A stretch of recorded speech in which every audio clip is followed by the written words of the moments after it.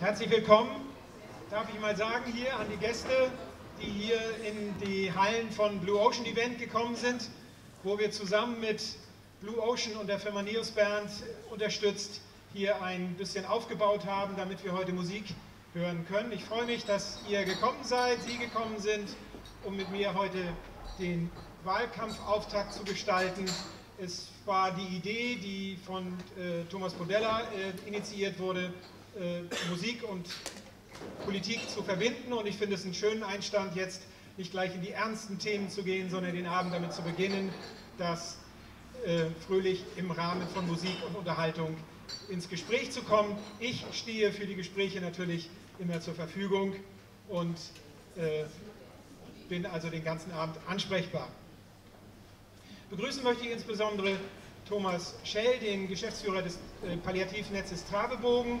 Ich möchte begrüßen die Mitglieder, die Vorsitzenden vom Vorstand des Schachvereins in Schwartau, die hier mit einer Sammelbüchse rumgehen, weil sie für die deutschen Schulmeisterschaften sammeln. Sie brauchen Geld, damit einige Schüler, die sich qualifiziert haben, aus Bad Schwartau fahren können. Da klötern sie. Also, wenn Sie nachher noch einen Euro entbehren können, wäre es ganz nett. Hinweisen möchte ich auf Kiwanis, die hier einen Flyer aufgestellt haben, die ja sozusagen das Monopol auf Jazz in Bad Schwartau haben und die sehr dankbar waren, dass wir das Thema Jazz auch aufgenommen haben und uns herzlich grüßen und sich darauf hinweisen, dass sie am 21. Mai Jazz und Dance Night hier in Schwartau ist, wo diejenigen, die Interesse haben und heute Spaß wiedergefunden haben, wie mir schon aus dem Vorspiel zu erwarten ist, herzlich willkommen sind. Dieser Abend soll also nun der Beginn der heißen Phase meines Bürgermeisterwahlkampfs sein. Heute Morgen habe ich noch mit einem Freund alle Plakate verteilt, wir haben die großen Stellwände aufgebaut und nun habe ich in der nächsten Zeit jeden Tag Termine, die immer darum gehen, darzustellen, warum ich denn der Beste bin oder der Richtige, wie ich das ja nun auf mein Plakat geschrieben habe. Und genau das möchte ich kurz nochmal darstellen, bevor es dann zur Musik geht. Ich möchte mich den Wählerinnen und Wählern in Schwartau empfehlen, weil ich nach meiner Auffassung und auch nach Auffassung vieler, die mich unterstützen, die richtige Mischung aus Fachkenntnis und Ortskenntnis habe. Ich bin derjenige, der unabhängig ist von den großen Parteien, gleichwohl aber auch die Strukturen hier in der Stadt kennt, und ich bin derjenige, und das werden die, mit denen ich beruflich zu tun habe, die auch einige von denen hier sind, die ich auch herzlich begrüße, die werden es wissen, ich bin derjenige, der nach Lösungen sucht und Ergebnisse erzielen will. In diesem Sinne habe ich jetzt alles erzählt, was ich möchte, und ich würde mich freuen, wenn viele von den Schwartauern am 24. April zur Wahl gehen, und ich leite jetzt über auf meinen Freund Thomas Podella, der heute hier die Initiative eingeleitet hatte und jetzt vielleicht nachher auch noch mit seinem Saxophon ein bisschen spielt. Thomas.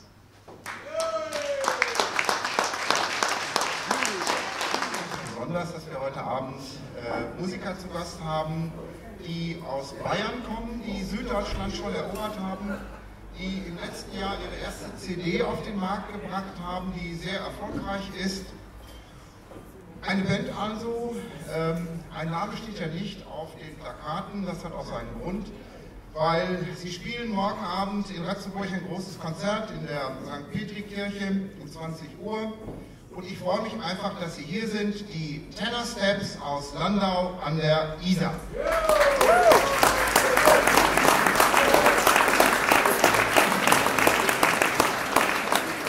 Moin Leute und guten Abend. Ich möchte erstmal die Musiker vorstellen. Michael Außerbauer am Saxophon.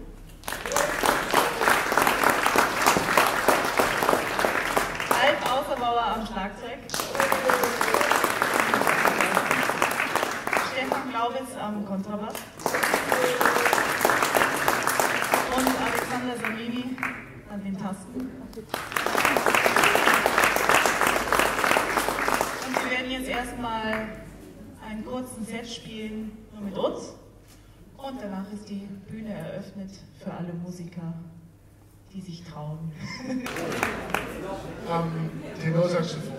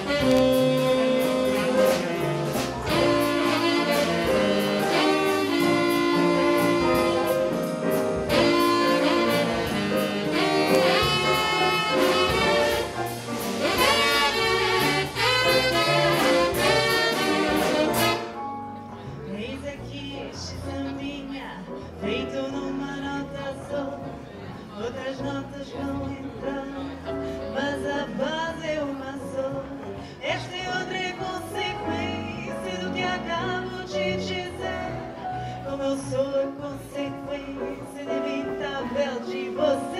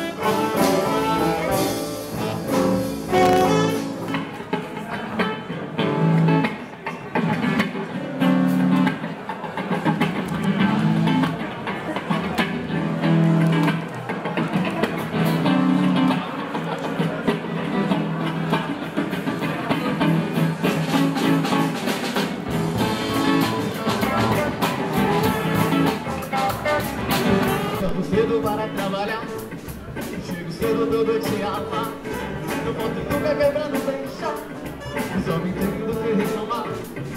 Dia desses homens do setor